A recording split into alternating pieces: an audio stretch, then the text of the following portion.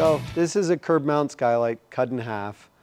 I think it gives you an interesting view to kind of show you the inner workings of a curb mount aluminum frame skylight. So again, you have your retaining frame that's pushing down, squeezing the inner and outer dome together with the base frame.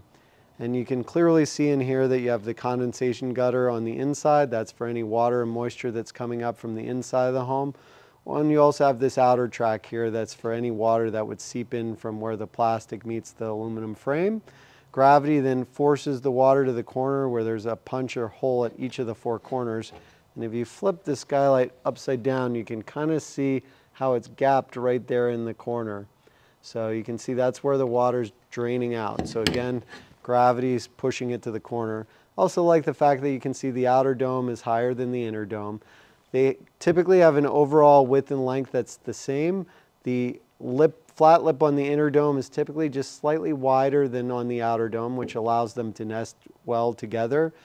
And then you have your retaining screw that's holding the retaining frame to the base of the skylight, and then you have a pre-punched hole where you're using a corrosion-resistant nail or screw to hold it in place. Again, when you flip it upside down, this is what we call the mounting flange, from this metal to this metal.